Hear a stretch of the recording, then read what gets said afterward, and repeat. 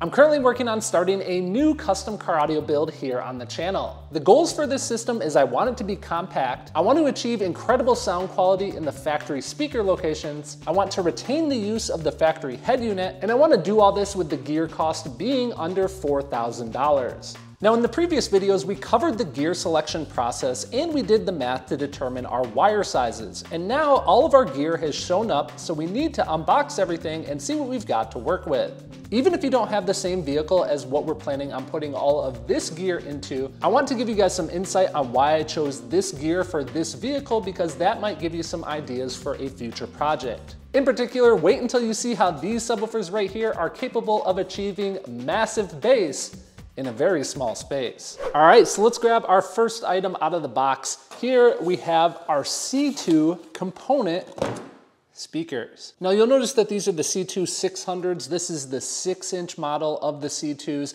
Actually, the 6.5-inch C2s that I plan on getting are currently on back order. So I'm gonna have to wait on those, but luckily I just happen to have these on hand already so that I can show you guys an up-close look. So this is a component set, so we have the woofer, and then we have the tweeter, and then we also have the passive crossover that's going to divide our single channel into two different outputs to connect to these two different speakers. The reason we went with the C2 speakers is these aren't going to blow our budget, and these are an exceptional speaker for the value. Additionally, since we want to use these in the factory vehicle locations, these don't have a huge mounting depth, which means we're going to be able to use these with more of a bolt-in type application. I also wanted to make sure that I picked a smaller tweeter just because the factory tweeter grill on the door for the tweeter is relatively small, so this is a 3/4 inch silk dome tweeter. I'll probably have to do a little bit of custom bracket design for the tweeter itself, but because it is so small, it's going to be a lot easier to fit in that factory location. You may be wondering, if you are planning a custom car audio system, how do you know what speakers are going to properly fit ahead of time? And this is a good segue into a quick message from our show sponsor, Crutchfield. On the Crutchfield website, you can enter the year, make, and model of your vehicle, and if they've researched your vehicle, you can see exactly which speakers will fit. Not only that, Crutchfield will also let you know which exact speaker adapters you need to get to mount the speakers in different locations in the vehicle. And oftentimes with qualifying purchases, they will also include these. The same goes for the speaker wire harnesses. If those are available, we can avoid cutting the factory harnesses and reuse these aftermarket plugs to plug in our new speakers. If you'd like to learn more about Crutchfield and save on your next purchase, be sure to check out the links down in the video description. Next up, we have our rear set of speakers, and for this we went with the JL Audio C1-650CX. So this is a coaxial set of 6.5-inch speakers.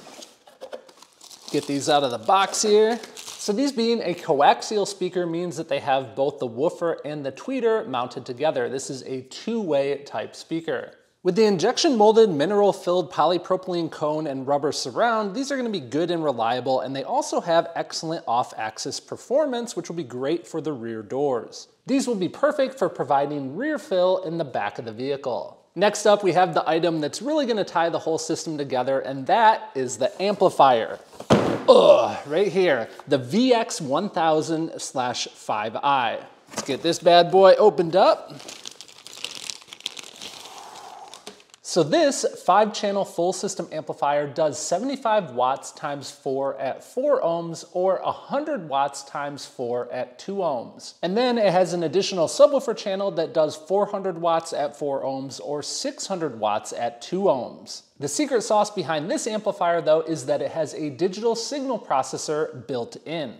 By having the DSP inside, we're able to fully control the time alignment, equalization, crossovers, and all the different settings for every output channel of this amplifier. And it even has a set of preamp outputs that we can control if we ever want to expand the system in the future. We chose this amplifier because it will power the whole system in this one compact package. In fact, if you're looking for an even more compact solution, this amplifier has a little brother that is called the 700/5i. It just has less output on the subwoofer channel.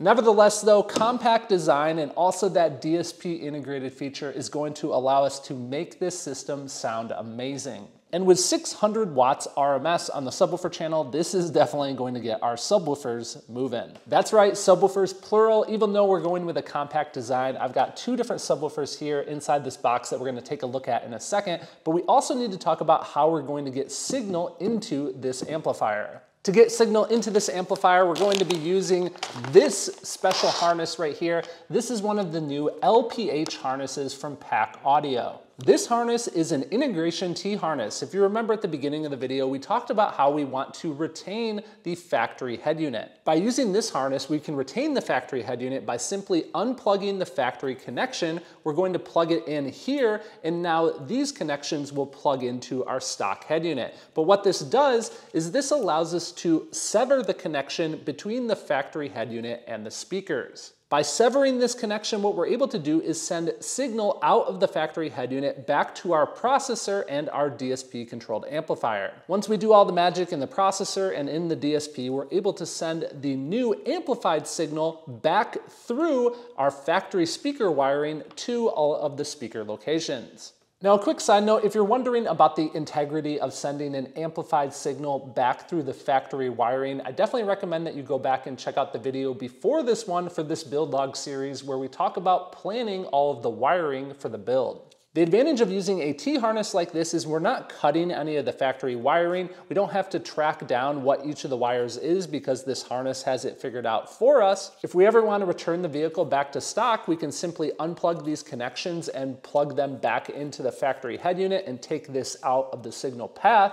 And this harness also gives us some different options. If we were wanting to keep the factory speakers powered by the factory head unit, we could do so and still grab signal for something like a line output converter if we were only adding a subwoofer. The other nice little option it gives us is this power harness here, so we can easily tap in and get 12-volt signal for ignition, constant, and ground, which we could send to one of our processors. Obviously, we wouldn't be powering our amplifier with these small little wires. Again, if you want to see my full plans for how I'm going to run all the electrical for this system, go back and check out that previous video. A quick side note too, if you're wondering what this separate bag is here, this is an extension harness because obviously if this is up at the front of the vehicle, this isn't going to reach back to the trunk area. So with the extension harness, that just extends all of these wires here back to wherever we are mounting all of the gear. Now, another item that is handy to have are these right here. These are the audio control AC-LGDs. LGD stands for load generating device. So a lot of times with a factory head unit, if you're tapping into it to get the signal and you're not having the factory speakers still be connected to it, a lot of the factory head units don't like that and they'll automatically turn off that output or they'll have other weird audio issues. By using a load generating device in between whatever you're sending the signal to and the factory head unit, you're able to basically simulate that a speaker is still connected. So basically these help to stabilize that output to make sure that we get the best results. Now, unfortunately, another item that is currently on back order, I mentioned it a couple of times, a processor, and that is a correction processor that I'm gonna have between the head unit and the aftermarket amplifier, and that's a JL Audio Fix 86. That's going to correct the factory signal prior to sending it to the DSP amplifier, which is recommended by JL Audio. That way you have more processing capability in the amplifier itself just for fully tuning the system. Now remember I mentioned that we're gonna have two subwoofers for this build and they are in this box, so let's get these out. Ooh, what's this right here? A pretty thin looking box, even though it's a nice large subwoofer. That's because this is a JL Audio 12 TW3. So a 12-inch subwoofer, but shallow mount. There's nothing like that new subwoofer smell. So these right here, the 12 TW3, you can see 12-inch subwoofer, plenty of cone area. These have plenty of excursion capability as well, but look at that mounting depth. Super shallow, which is perfect for our application because we don't want to be using a ton of trunk space in the trunk of this vehicle. We want to keep it nice and shallow, even though the subwoofers are going to be mounted like this, firing to the rear of the vehicle.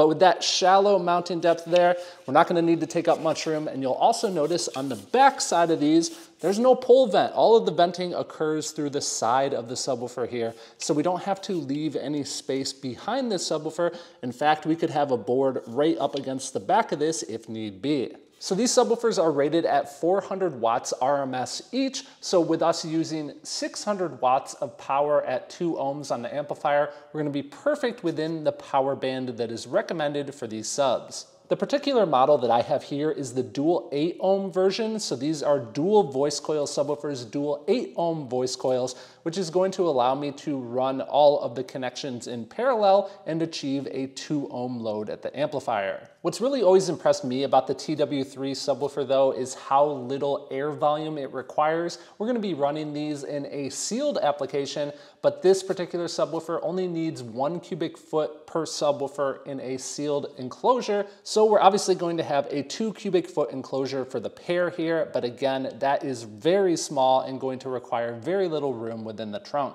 If you were to go with the 10-inch model of these, I believe the sealed volume needed then drops down to 0.6 cubic feet, which is super small. And for these here, if you did want to go ported, I'm looking at the manual here, you would need 1.3 cubic foot per subwoofer tuned to about 31 hertz. Nevertheless, running 2 of these that each have an effective piston area of 83.5 square inches combined with the linear one-way excursion of 0.6 inches, these are going to be providing us with a ton of output for this particular compact application. The other really cool feature on these is if you do have an application where this is going to be mounted somewhere that it could be exposed to potentially being damaged, it's really easy to get one of these grills that are sold separately. You can take this and you can carefully press fit it down into the trim ring here, and this is going to protect this subwoofer. We of course also have a couple of other random goodies like this. This is a DRC 100. This is a controller